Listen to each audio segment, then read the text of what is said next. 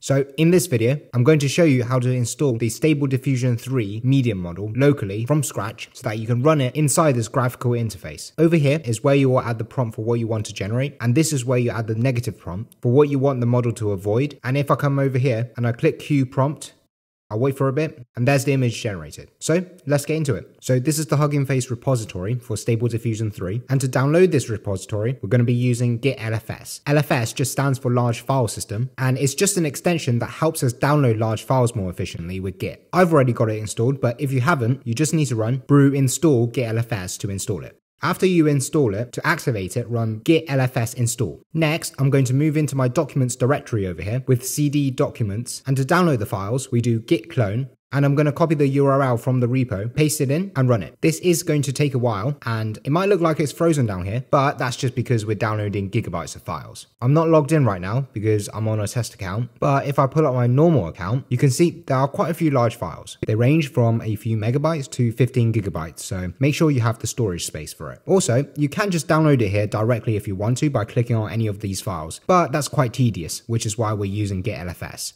Also, you can see up here that it's already downloaded some of the files here. So I'll just skip to when it's done and then I'll move on to the next part. Alright, so now that it's done, the next thing we need to do is install Comfy UI. We're going to go over to Comfy Manager's GitHub page, which is an extension that adds functionality on top of Comfy UI. And since it installs Comfy UI, if it's not automatically installed, we can simply just git clone this repository.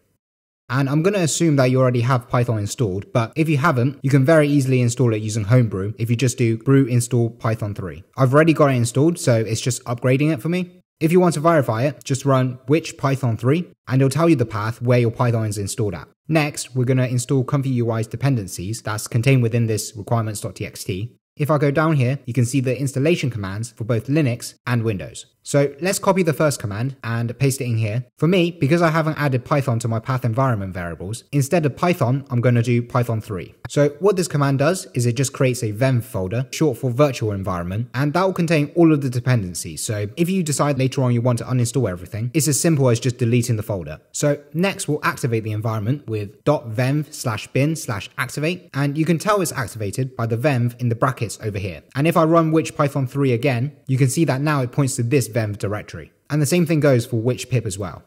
Next, we'll install Comfy CLI. This allows us to activate Comfy, and then we'll install Comfy with the Comfy install. Since I'm running this on my M1 Max MacBook Pro, I'll select the M series, and then it's going to ask me if I want to install Comfy UI, so I'll choose yes, and it'll start the installation. Once it's done, you should see a new folder up here named Comfy, and inside there'll be a Comfy UI folder, and inside that there'll be a bunch of files. For the next step, we're going to install the dependencies from the requirements.txt here as well. So I'm going to cd into Comfy, and then pip install our requirements.txt. Oh, whoops, I actually need to cd into Comfy UI first. There we go. Okay, now let's try again on the requirements.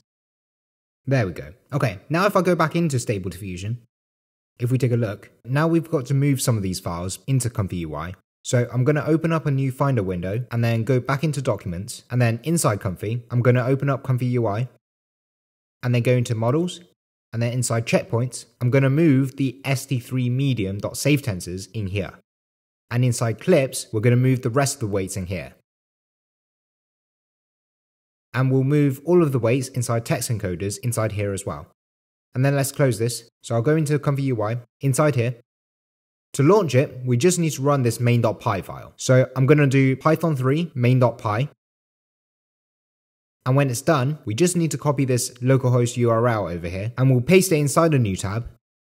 And there we go. So this is just showing the default workflow, but we're not actually going to be using this. What we need is Stable Diffusion's custom workflow. So I'm going to go back into Stable Diffusion 3 Medium, and under Comfy Example Workflows, we'll be using the st3 Medium Example Workflows basic.json.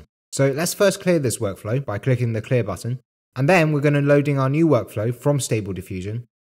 And so this is it. Stable Diffusion already gave us an example prompt over here, and in order to generate the image and have it display over here, we just need to click Q prompt, and if you get this error, all you need to do is just close this and go over here and change the checkpoint name to be st3 medium savetensors. Now if you run Q prompt, it will start loading in the model, and it will show up as Q size of 1 over here, and if I move over here, when it's done, the image will show up here. So I'll just fast forward through this. There's the image.